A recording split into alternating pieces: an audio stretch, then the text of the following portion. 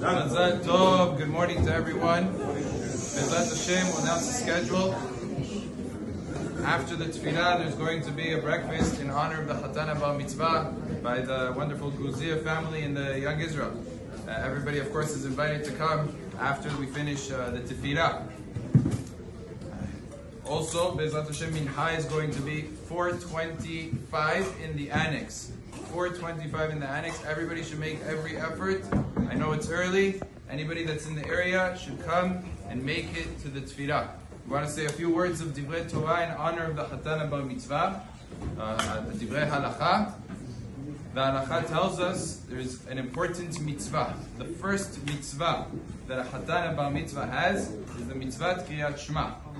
And the mitzvah Kriyat Shema is a very important mitzvah that sometimes many adults are not so careful with.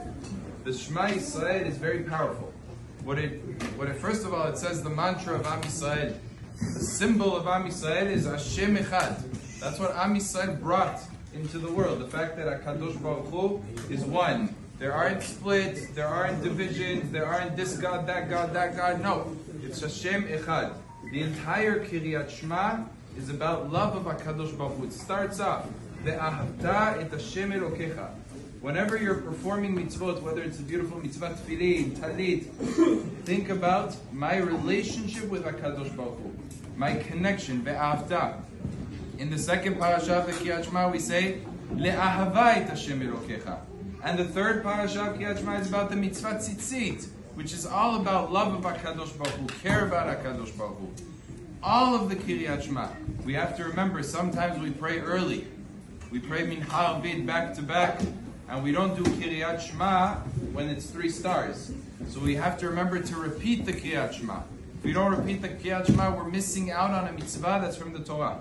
And in the morning too, we have to make sure, especially during the winter months, where Zman Kriyat Shema is relatively early, we have to make sure we say Kriyat Shema before 8:30, before 9 o'clock. We have to say Kriyat Shema in the morning. If we got up late, the first thing we should do is say Kriyat Shema, so we don't forget. Morning and evening, the entire Kriyat Shema with concentration, with doing the mitzvah properly.